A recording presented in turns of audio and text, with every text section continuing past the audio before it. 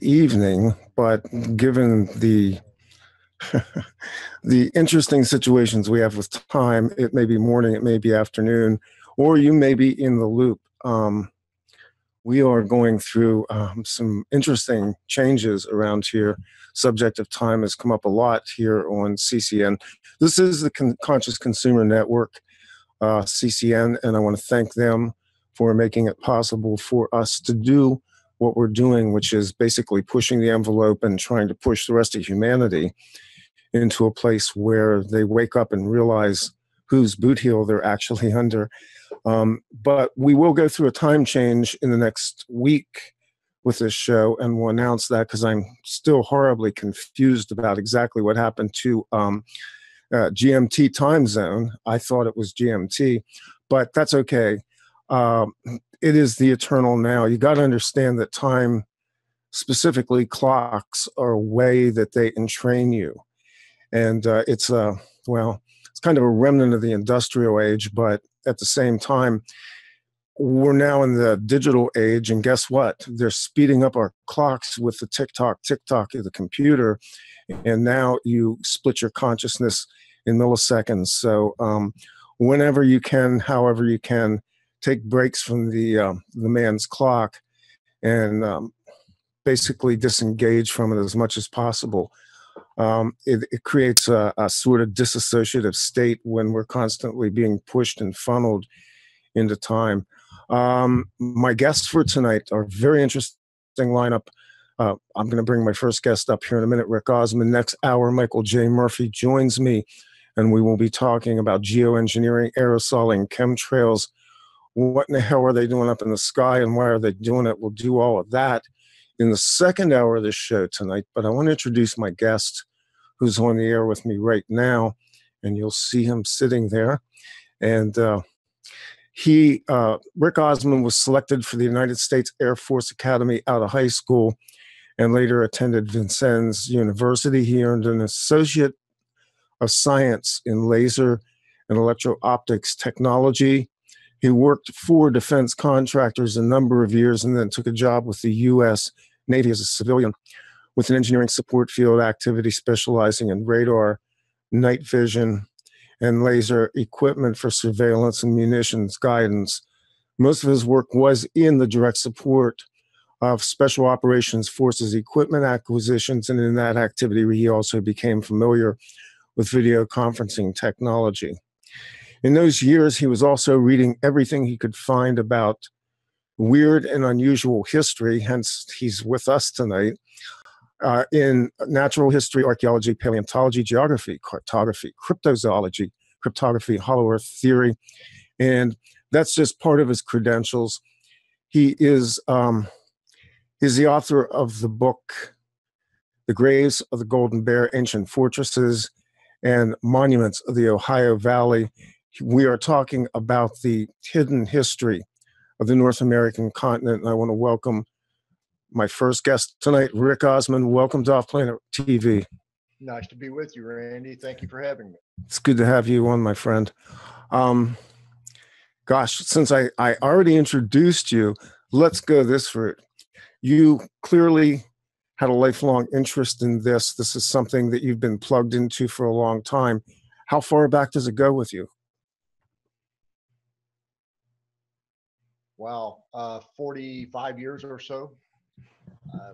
I started when I was a teenager. There were a couple of old geezers in the town where I grew up who were also history buffs, and they kept telling me about these fortresses, a line of fortresses across southern Indiana. And I thought, yeah, right, sure. And then later on, I discovered that at least two of them are actually in the historical record. They are listed in the Smithsonian's files and piles, if you will. And I thought, well, maybe they weren't kidding me. Maybe there really were all these fortresses in a line. So I went and found the two that are known, and I put a ruler on a map, and I found a third one real fast. And the person who owns that piece of land invited me to come and look at it and, make some appraisal of what I thought it was. And I do believe it's part of the system. I don't believe it was a fortress. I believe it was a little ancillary outpost type thing used for signaling. and they signal back and forth, you know, regular and consistently. And they did it with both reflected sunlight and with artificial light. So, and I have no problem about saying that without qualification. You're saying artificial light, meaning that they had some type of illumination that was generated by an energy force. It was a flame generated light, but they had better technology than anyone has ever credited them because of the way they could make shiny surfaces, use a reflector, and generate a beam of light, if you will, rather than a big beacon fire, you know, bonfire type thing. They did those too under certain conditions. And you can look on Google Earth or any of the good satellite imaging sites, and you can actually see the vitrified soil circle on the maps, and they'll be on hilltop because that was what everyone could see. Big fire on a hilltop, just like in, what is it, Lord of the Rings, or actually The Hobbit, the 5 armies. They lit the fires across all the hilltops for all of the Middle Earth, and boom, here came 5 armies all of a sudden. And that's more or less how it worked, except it wasn't just for military things. It was also when the buffalo herds came through, they could say, okay, get over here, time's wasting. And from where I sit right now, you could see about 300 square miles of buffalo track. Wow. And it would be black with them. So yeah, there's a fire ring on this hill. So who were they? Because I'm assuming we're not talking about early American settlers as we know them, and we're not talking about Native Americans. How far back in history? We're certainly not talking about historical period settlers. Right. However, to say it was all Native American or all foreigners would probably be unfair to both, because I believe that all the different societies who were here used the system to one degree or another. And then when a plague of some kind hit here in the probably 1400s, 1300s, somewhere along in there, the society and its technologies fell apart. You know, something we might be able to learn from if we actually study. So you're saying the 1400s, there were people on the North American continent who had civilizations that were established enough that they were basically setting up military lines. They had a civilization, and it appears as though if they had a civilization, they were also probably engaged in trade, commerce, and the arts of long distance trade. In fact, we now have, we now have sufficient evidence to say that there was regular trade between the southern end of Central America and the northern end of South America, and here, all the way up into Wisconsin, in particular with the Mississippian culture, quote unquote, trade in cocoa. Mm-hmm.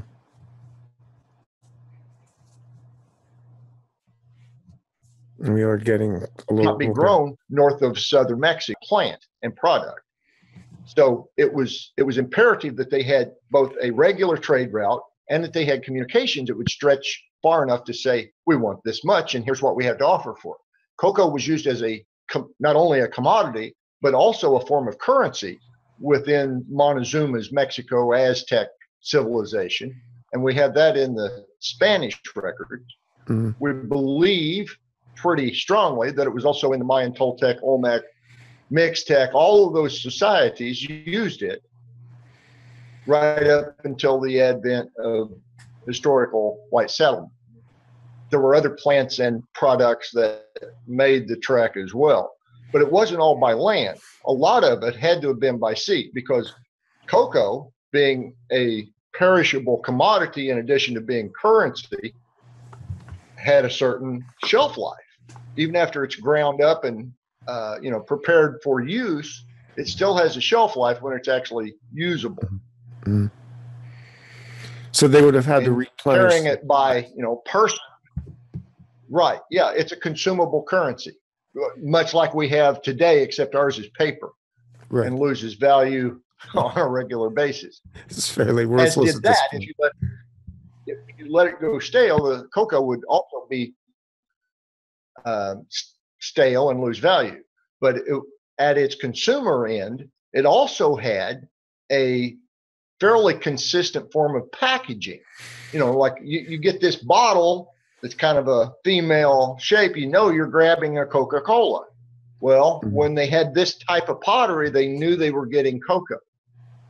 And that form of pottery has been found at least 38 Mississippian sites stretching from Florida to Wisconsin, as well as a number of southwestern sites, Chaco Canyon, etc., in the Pueblos out in the southwest. This was miles in places. What they were getting in exchange is what I'm really digging into, because we don't have anything or anyone looking to find what was traded to the other end. What went south in exchange for this stuff? Nobody knows yet. I have some ideas, and well, those aforementioned buffalo might be part of it because they were everywhere. Now, it's interesting because you're focusing on a geographical area. It's pretty long in terms of the United States itself, if it's going the whole way to Florida. Yeah. I'm wondering, though, you focused your research on the Ohio Valley. And so the question becomes, what was the entrance egress area? Was it the Great Lakes? Or is that what we're looking at as an entry port? We're looking at it, certainly a strong connection to the Great Lakes because of a commodity that was in very high value commodity that was centered in the Keweenaw Peninsula of Michigan, Upper Michigan, and on Isle Royale out in the middle of Lake Superior, and that is copper in its purest native form. It can hit 99.7% pure copper. Any place else in the world, and I mean any place else in the world, you have to smelt it down to get the copper out of rock and various other waste products. But not there. It's pure copper, and it is of high value yet today when you find it, because it is high in purity. In the 1850s up until the 1950s, the mines in those parts were just producing copper. They were smelting it, but they didn't have much slag. They didn't have much left over because it was so good. And we would not have a worldwide electrical system without it. Exactly. But I'm getting the sense here that we weren't running foundry operations. We weren't running smelters at this point in time. And we're talking about enormously pure copper. So what was the state of this copper at that point in time that you're able to isolate? At that particular point in time, they would make a blank, if you would. A preform is what the archaeologists call it. And it would be like a bar, much like you would trade a bar of silver or a bar of gold. This was a bar of copper.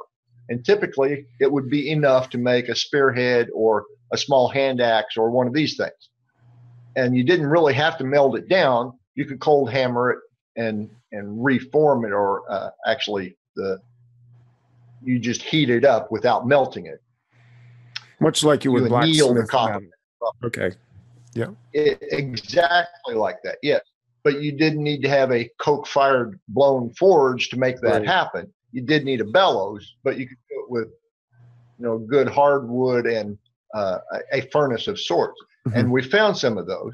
In fact, a couple of folks, 3 or 4 folks, working at Poverty Point in Louisiana, which is today about 75 miles from the coast, was at one time a major trading post and possibly industrial area for the preforms and copper utensils and ornaments, etc. And they had furnaces, so they could reform it. They may have even smelted it and poured it. They certainly had the technology to pour lead, and they did. Mm-hmm. And the archaeologists are just now coming around to the idea that whoever was here over the last 3,000 years used this technology on various metals. Mm-hmm. They also learned to fire pottery in ways that we can't duplicate today. We don't know how they did it, but they achieved things we can't do today. Much like some of the stone in South America, we can't do that today. Yeah. And yet it's amazing. Yeah. But I'm still focusing on all the things that went the other way because of primarily the cocoa. There were other commodities that came north. The copper, however, is one of the keys because by some estimates, 500 million to 1 billion pounds of copper is missing from those two areas of the Great Lakes, Keweenaw and Isle Royale. It's certainly not accounted for in the archaeological record, and or at least not in North American archaeological record. There are a number of folks who contend that it went to Europe and to Asia to fuel the Bronze Ages in those two places, which are at slightly different times in history. We have ice core samples from Greenland that say that copper was smelted as early as 7,000 years ago. And we have archaeological evidence that the Copper Age was born in the Levant 6,500 years ago. Well, if they're right about that, then there's a 500-year time slot there where somebody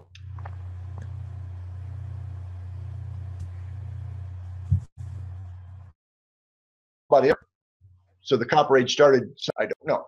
It ended up with enough copper and copper oxide and arsenic blends and whatnot in the ice cores to prove that there was copper working, copper smelting. They actually got it hot enough to boil off copper ions that entered the atmosphere and were trapped in the ice.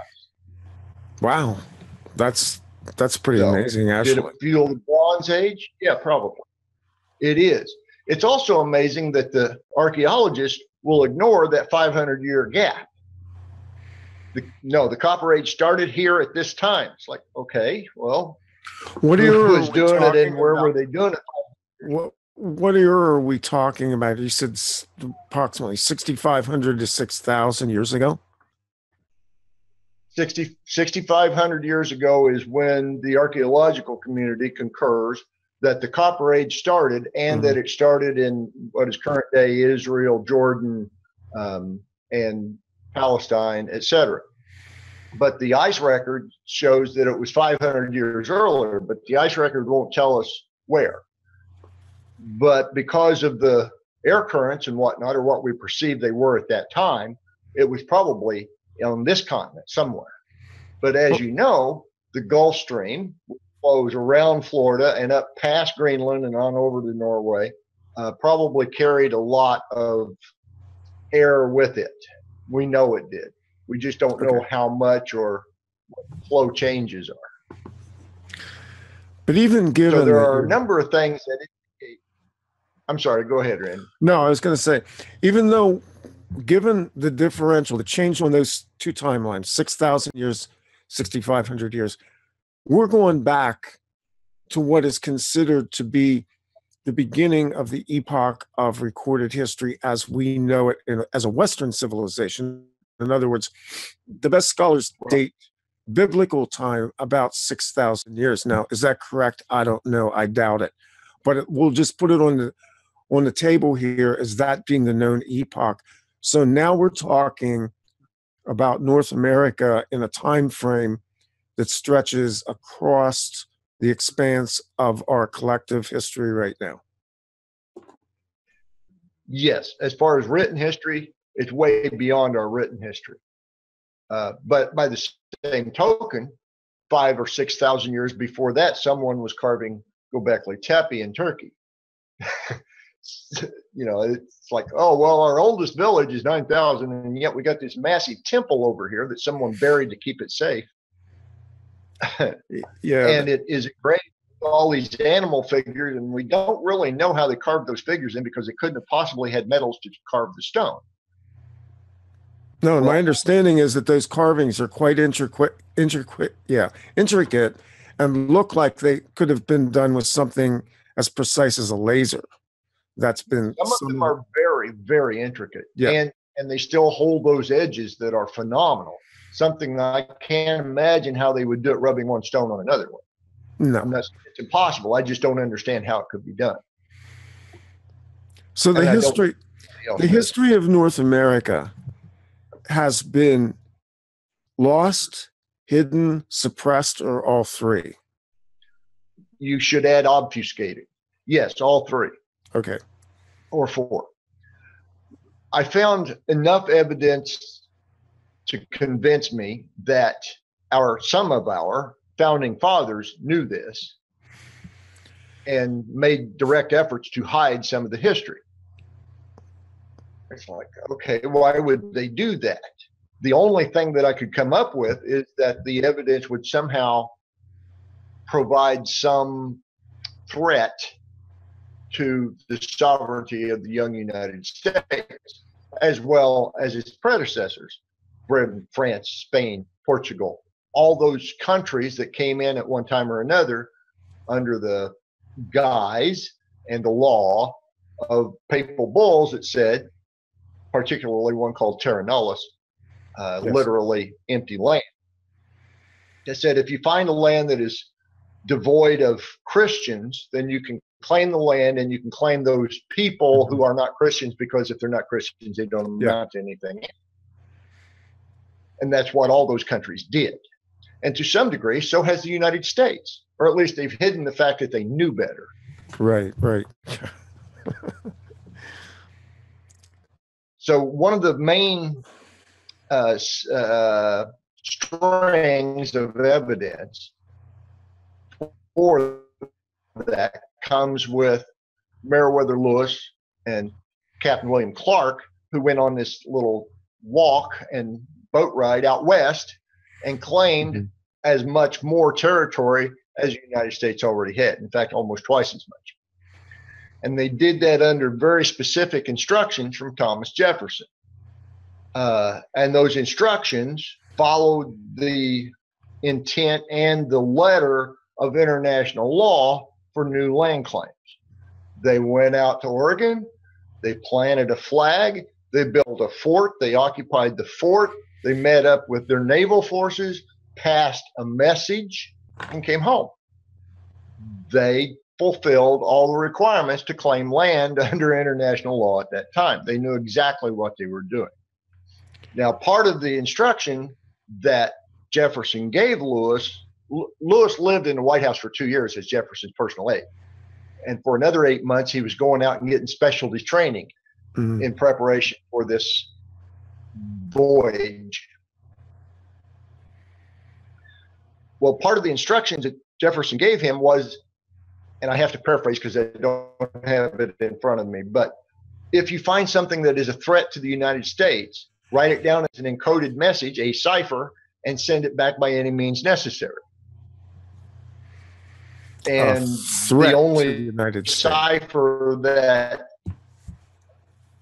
yes, a threat to the security of the United States. Take that for whatever you mean, whatever you think it might be. So that could mean that, oh, wait, I found a Christian church built by Indians 500 years ago. Okay, that would be a threat because there were already Christians here. Therefore, Terra Nullius would be null and void. And every subsequent land claim after that would also be null and void, including the current one. So Lewis and Clark both already knew this cipher called the Grand Cipher, which was developed in France, but it can be adapted for anywhere.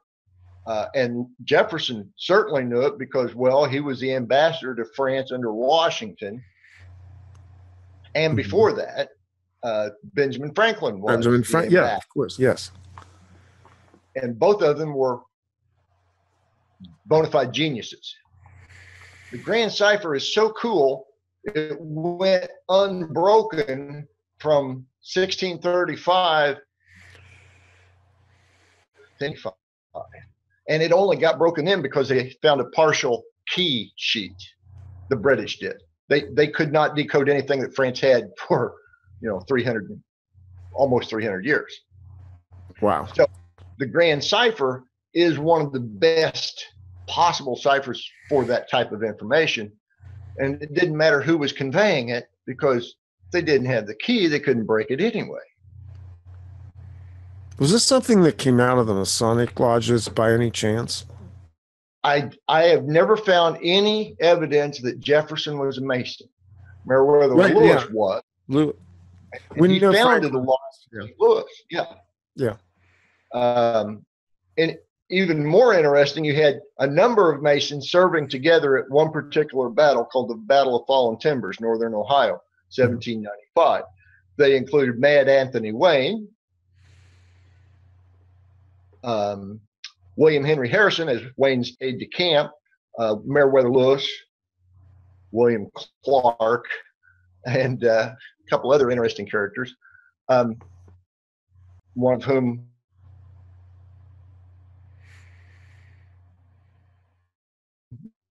was Burr. But anyway, dead under mysterious circumstances, Wayne and Lewis.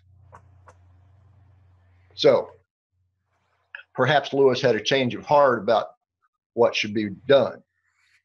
But all those folks were Masons.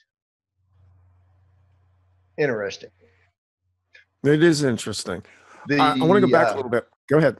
It is interesting. There's no way to prove any of it. As far as proving the murders, there's no way to prove any of that. Not at this point, because the National Park Service won't let us dig up Meriwether Lewis's body, who died of multiple gunshot wounds during flintlock days, and they called it suicide. Yeah. Shot himself twice with a flintlock to commit suicide. Right. That's like 2 shots to the head. Yeah. Yeah. One to the body, one to the head. Yeah. See, he had to finish himself off. But I want to draw you back now to frame this a little bit historically. The period you're focusing on here is very wide. It's a big expanse of time. Closer to our own time period, are we looking at an era contemporaneous with the Roman Empire? Is that where you're going with this? yes, because anything that would be a threat to terra nullius claims would have to have happened during the Christian era. In other words, after 33 AD. Right. Or after 37 AD, because the first Christian church was founded in Britain in 37. So, yes, certainly Roman occupation of Britain times. Rome occupied, 2/3 of Europe and part of Africa and a lot of the Middle East. And there was also this mysteriously missing Roman legion called the Ninth Roman Legion, disappeared from history in 117 AD. There are a number of films about it and what possibly happened to it, but there is no real history of what happened. So how do you make an army disappear? There's no record of it being disbanded. There's no record of it being absorbed by other legions, et cetera, et cetera. Well, you send them on a secret mission and you send all of their camp followers with them, which in that case would make it like 15,000 people. And you make sure none of them ever come back. Well, one of them came back, and his name was Lucius Aemilius Carus. And he came back 25 years later in 142, and he was appointed the governor of a place called Aurelia Petreius, a place that we call today the city of Petra. Okay. And if you saw the Indiana Jones movie, The Last Crusade, The Last Crusade, Crusader, you saw this edifice, this big carved sandstone edifice.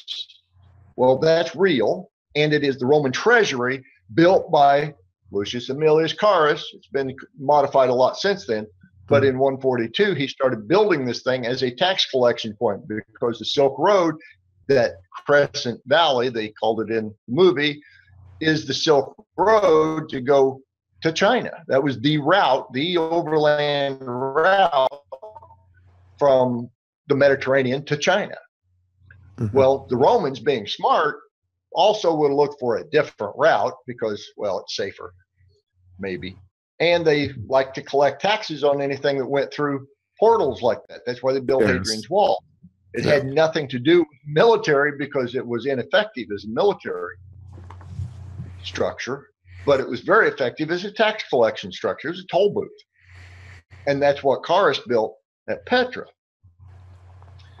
And if he was indeed in North America for 25 years with all these fortresses along these rivers, collecting these tolls, then he was very good at what he knew how to do, which was collect those tolls and control traffic.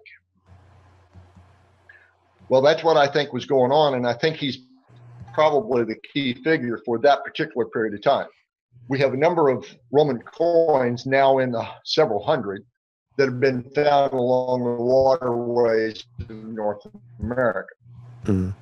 And you'll have archaeologists and numismatists say, you know, some fishermen lost his lucky coin. Well, I don't know 800 fishermen that have Roman coins as their lucky coin, or have them at all for that matter. Right, right. Yeah. Now, that'd be the longest running currency that I know of. I've also found other coins. There was one cache of 52 coins found in one place. They had, and it was at very near Clarksville, Indiana, during a road construction project, a bridge project across the Ohio River. 52 coins from the 2nd century, all Roman, and all in one place, one double handful of coins. There wasn't a single fisherman dropped 52 coins. No. Didn't happen. We have other caches of multiple coins appearing primarily along the Ohio, but as far west as the upper Mississippi in Minnesota. We have some on the Gulf Coast, 1 or 2 along the East Coast. And there's no good explanation for how they all ended up here. And particularly with the time span, which is about 200 BC up to almost 400 AD. So for 600 years, was the Roman trade of some kind? Well, maybe. But what we have right now is evidence. We don't have proof. We need both the written history and the archaeological evidence. Bind them together and it becomes an irrefutable story. We don't have both parts yet. Do you believe that if it was a secret trade mission, we wouldn't have a written history now, would we? Well, that's true. But secrets have been exposed throughout history because people do keep records. And I suspect that you suspect those records exist somewhere in some form. I'm fairly certain they did at one time. Whether they still do is up for question. Let's get back to the Masons for just a moment, or more particular in this case, the Knights Templar. In 1172, the Knights Templar captured this, or recaptured, if you will, the city of Petra. Shortly after that, they had an entourage of people go to Britain from there, directly from there. They didn't even stop in Rome. They didn't stop any place. They got on a packet ship and they went to Britain. Another packet ship went to this papal seat, and they, after that excursion, got possession and control of a number of churches. The first Christian church. The Templars ended up owning those properties. They were monasteries and abbeys and various properties. Mm-hmm. My contention, my suspicion, or contention, is that they were looking for corroborating records of what they found in Petra. So I'm pretty sure the history existed at one time. Does it now? I don't know. They were looking for North America. That's my contention. They may have been looking for a specific artifact in North America. Oh, really? That's might have been a cup of some kind. The Grail. Yeah. There wouldn't be more definitive proof of a Christian civilization than the presence of the Grail on the North American continent. That pretty much blows everything out of the water. Yeah, it would, especially a land claim. Yeah. You know, the highest dollar thing on the planet right now is this landmass. Yeah. So that's where my book goes, and it takes a few side steps along the way.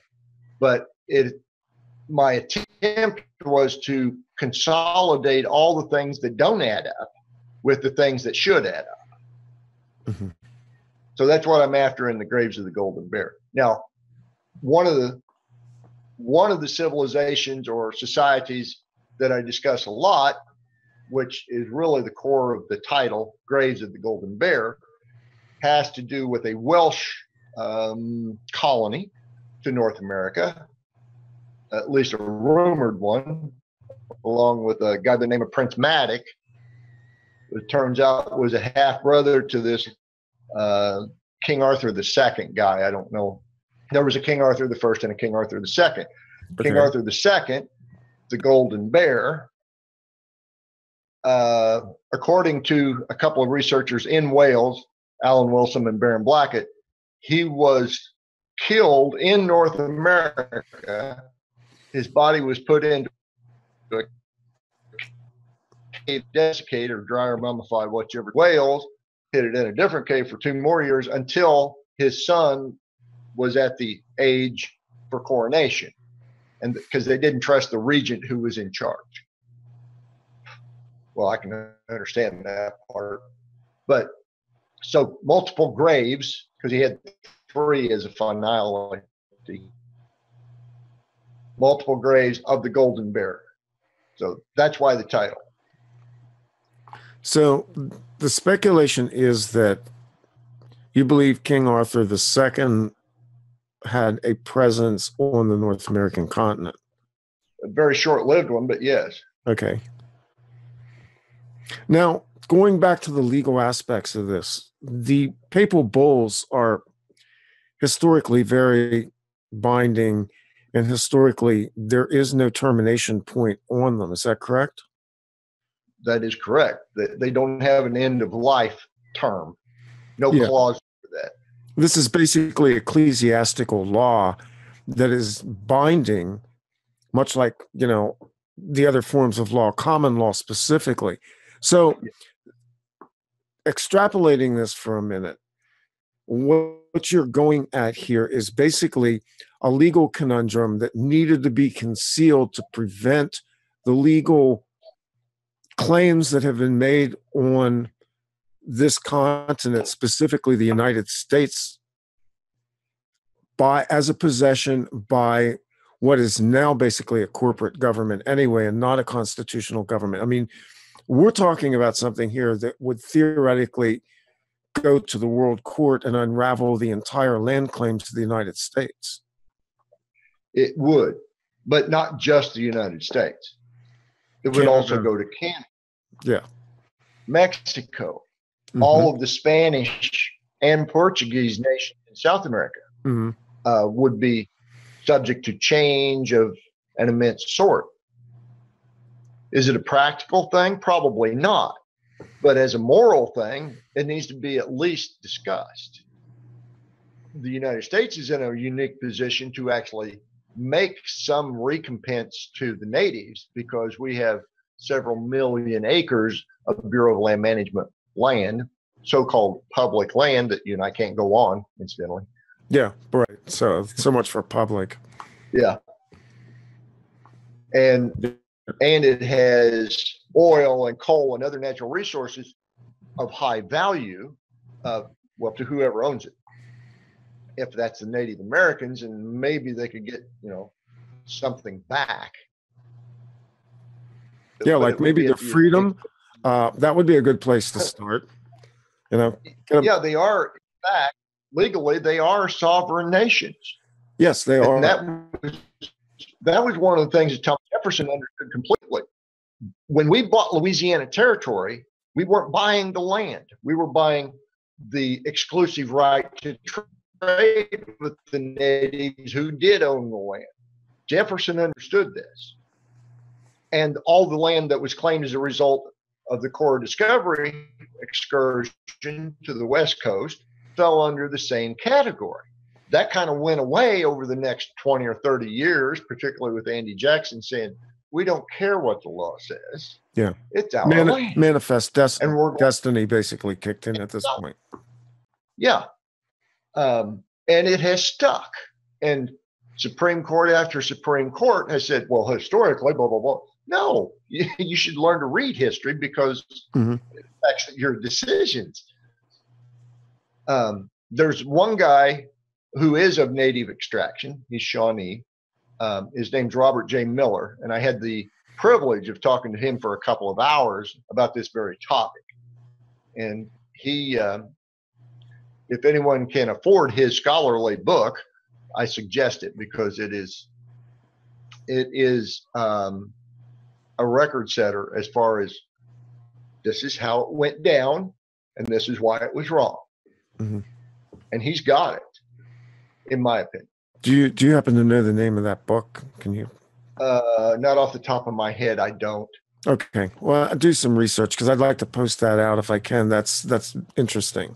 Yeah, he's a professor. He teaches law at Lewis and Clark College in Oregon. Wow. Yeah. No irony there, huh? Yeah, he's there for sure. So the Native American people have had their land stolen from them, but even more than that, our history has been distorted profoundly by the suppression of this knowledge. This removes, again, an entire expanse of time from the chronology and the history and the understanding of this continent. Much like, I mean, okay, let's just go back for a minute here. In 1492, Columbus sailed the ocean blue, and you just go, bullshit. We all, I think the people listening to this network. Yeah, and it's not disputed that he made this expedition, this voyage. Mm-hmm. What I would dispute was that he was A, the first to do it. B, he didn't have a map that someone else had already drawn for it. C, that he had someone on board who could speak the native language before he went there, because the first thing he did was kidnap a native and say, we want gold, show us where it is. And the native sailed with them 150 miles away to go find gold. So he knew his geography real well too. And he could communicate with them. Mm-hmm. So, there are a whole bunch of things wrong with that whole scenario. We had the Vikings / Norse in North America 500 years before that. And, that doesn't matter because they didn't colonize or they didn't make a claim, et cetera. Okay, that's fine. But by 1000 AD, by 997 AD, it was very much a Christian region, not just Norway, Sweden, and all the surrounds. There were saints there already. Mm. So it was very much a Christian nation, Christian people who settled in North America. And it wasn't just at Lonzo Meadows. They say, that was just, a ship repair station. Well, it was a ship repair station that had spindle whorls, which meant they had women because men didn't spin wool. And if they were spinning wool, it means that they had farm animals or something from which to spin wool, unless they were using North American bison hair, which there's a whole story around that too, in Greenland, no less. And they were eating foodstuffs from 400 miles further south. So somebody was conveying those foodstuffs up there to Lonzo Meadows. And it was a fairly large bunch of people at Lonzo Meadows, 60 to 100 people there. If that was just a repair station, how many people were in the actual settlement? That's a hell of a repair station, 6,200 repairmen. Yeah. You think about a gas station with a couple of attendants. Well, this was a lot of folks. And apparently they were eating pretty good. And another thing about it being a ship repair station, if you go up there today, you won't see a tree. There aren't any trees around there. It's all bare. It's all grassland and rock because, it's Newfoundland. It's almost more Labrador. It's not quite on the ice ring, but it's very close. So, it doesn't make sense for that to be, the only place they went, or they would have never made it home because they couldn't repair a ship without having timber, and the timber was all further south. So you So believe this was a settlement, and this was a settlement of Norwegians, Vikings? Is that what we're talking about? it was Greenlanders for the most part. Okay. Yeah, it was Greenlanders for the most part, but they were under the stewardship, if you will, of the King of Norway. In particular, Leif Erikson was a steward, was a what's the word they used? What was Robin to Batman? Dick Grayson's Sidekick, a compatriot. yeah, well, yeah. Okay, Award. well, Award. oh, thank you. That's the term. Leif Erikson was a ward of the King of Norway because Eric the Red was a criminal, an outcast, and his young son at that time became a ward of the king. And Leif Erikson was on a mission for the King of Norway to make sure that the Greenlanders were going to pay their taxes and tithes, meaning, of course, that they were Catholics. And if the Greenlanders were doing business in North America, then there were Christians in North America. So hence the resistance for a very long time to the Vikings ever making it to North America. So what do you believe today we can find? I mean, how much documentation do you believe at this point will ever support this, and how much has been actively suppressed even up to today? In terms of documents and even sequestering the historical evidence that's been found, like the Roman coins. Who knew about that? Yeah, who knew about that? Well, two of those coins ended up at the at the Falls of the Ohio Museum in Clarksville, Indiana, two of the 52. And they were prepared for display by making casts of them and making many copies, a total of 52 copies, and put into a display in that museum. That was when it was a privately held museum. As soon as the state of Indiana acquired that museum, that display went away, because the archaeologists refused to acknowledge that there was ever any presence in North America of Europeans or anybody else before Columbus. Yet you have, and I back it to North America and Europeans, we have one particular archaeologically dug site, supervised dig, etc., in Wendover, Florida. This was the place where the skull still had the remains of brains in them, and they're 7,000 years old. Well, they finally were successful in extracting DNA from those particular brains. What would preserve brains? What would have preserved the tissue that long? They were in peat bogs, and it robbed all the oxygen from the. Yeah, got it. Interesting. And since then, they've actually found a couple in British peat bogs of that age, and actually maybe related to the people in Wendover, Florida. But so that's a little weird. Yeah, that's real weird. It just seems like everything you're talking about here, we put this under, I don't, but everybody else puts this under the banner of alternative history. Well, what I want to know is, I think we're being presented alternative history. I mean, the logic tells you we were not the primogeniture of North American civilization. I've not believed that for many, many decades. Even looking back at what we were taught in high school, you walk around the landscape, you see things, you look at the land. There's signs all over I live here in southern Pennsylvania. I live on the Appalachian Mountains, and I spent a lot of time in the woods and the mountains. And to me, it seemed fairly obvious that there were other civilizations here a long time ago for a whole host of reasons. Did I have hard evidence about that? No. But there's lore and there's culture that goes back hundreds of years, that's been handed down by word of mouth, that's never been encapsulated in history. And, honestly, Rick, what you're doing is preserving fragments right now that hopefully, other people can build on, because I think it's important to reclaim this for a lot of reasons, not the least of which is the legal, but also so that we can reclaim the history that's been stolen from us. Yeah, because it is our history. And when I say our, I mean All of that us. the term of the Native Americans, Yeah. all our relations, because we are all part of history at this point. And in southwestern Pennsylvania, as one example, Brownsville, it's right on the Monongahela River. Right.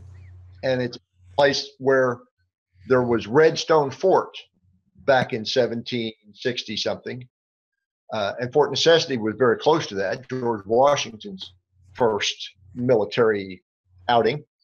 But there was a straight line of we discussed the bonfire and signal lines earlier. Off air, I guess we're discussing that. Yeah. But there was a signal system, a signaling network, if you will. It stretched from at least Brownsville, Pennsylvania to Cahokia in Illinois. And a number of the most important archaeological sites, mounds, and fortresses fall on that very straight line. Yeah, but at Brownsville, it's a unique situation because it's also an overland route that comes to the river right there. Today we call it US 40, but that route was there for thousands of years before that. And I'm looking at the clock right now. We're running out of time. I got to get you back. We didn't even touch on the mounds. And those mounds, I've seen some of those over the years, specifically in Ohio, and they're very cryptic, and we don't have good explanations about what these mounds are really all about. Or who built them. We've been left, again, with a shattered piece of history. Agreed. One of the things that I took away just reviewing your material is this concept that here we are in North America. I'm speaking North America here, but I know I have listeners on this network that are all over Europe and the Pacific Rim. The truth of the matter is we've been led to believe that all of a sudden this great civilization emerged out of the Western culture. But in fact, men have been traversing this planet for a very long time using technologies that we really don't understand. Yeah. They certainly had technologies. We don't know exactly what they used or how they used them.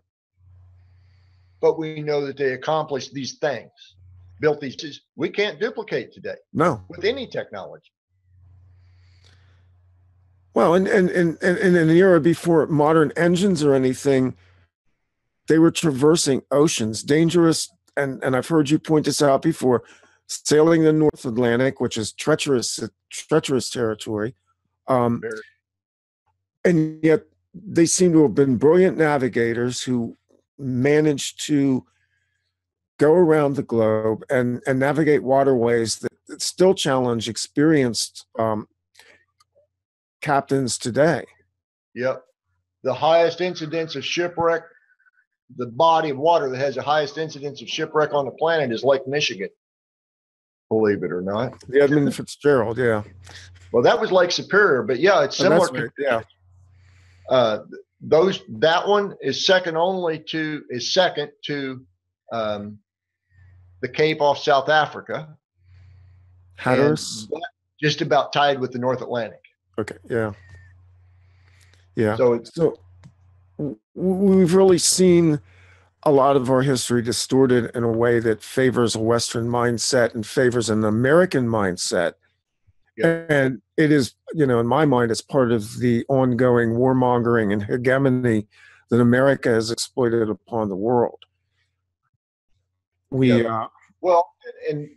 I've heard us called the Second Rome before, and we are truth to that. Yeah, we are very much. Yeah, we take any invention that someone else did, we make a little tweak to it, and we call it our own invention. That American ingenuity thing. But mass production, the printing press, all those things were invented long before the Western Europeans got them. Yeah, they were perfected, quote unquote, by that particular bunch of folks. Yeah, and it's It's just sad to see that we're so connected with each other historically that when you begin to draw the lines, the separation between people becomes so less when we understand how our history is interwoven, rather than this idea of this great Western ruling class and everybody else is a bunch of primitives, which we know isn't true. We know it from any number of frames in history. Right. And our leaders have done everything in their power to ingrain it into legalese. Yeah. Like I said, we're dwindling down on time here, and there's so much I would love to talk to you about, including Hollow Earth theory, which I know you're involved with. And there's an incredible interest on that. We got to get you back to do that. Let people know your activities a little bit, where they can find you, the book, all of that. Sure. I'll start with the book. It's The Graves of the Golden Bear, Ancient Fortresses and Monuments of the Ohio Valley. It's available on Amazon as either Kindle or print. It's also available through my publisher, which is Grave Distractions Publications. And no, that's not me. It just worked out that way. It's also available from ancientamerican.com, Ancient American Magazine's website. And a few other folks have it in other formats. It's not just Kindle, it's also the Nook and Google Books. And I can't recall all of my activities. Wow, okay, I'm playing bass about every weekend, but other than that, I'm also writing for Ancient American Magazine. I attend a number of conferences every year. We actually held one here last fall. We're kind of debating on whether to do that one again as an annual or go biannual. I'm sorry, semi-annual on it. But there's also the Ancient Artifact Preservation Society meeting up in Marquette, Michigan. The Midwestern Epigraphic Society meeting in Columbus, Ohio, which is coming up, I believe, in May. Several others. If you have an abiding interest in the topic, go to ancientamerica.com or ancientamerican.com, which is two separate entities that cover much of the same genre. And I'm all over both of them. As far as the Hollow Earth, thehollowearthinsider.com. Great website. I've been really getting into that website. Like I said, I need to get you back, and we'll put all these links out. See that I have links to the conferences and things as well. Just send those off to me in an email or over Skype, brother. And we'll put all that stuff out when we put the video out on the websites. Rick Osmon, I want to thank you for coming on, for being generous with your time, and for the diligence in your research of reclaiming lost history and stolen lands. We are expecting our next guest coming up here in just about a minute, and I'll look forward to next time. Thank you, Rick. We will have you back, Rick. Definitely have you back, brother. Hollow Earth the next time for sure. Okay. Thanks. Good night. Good night.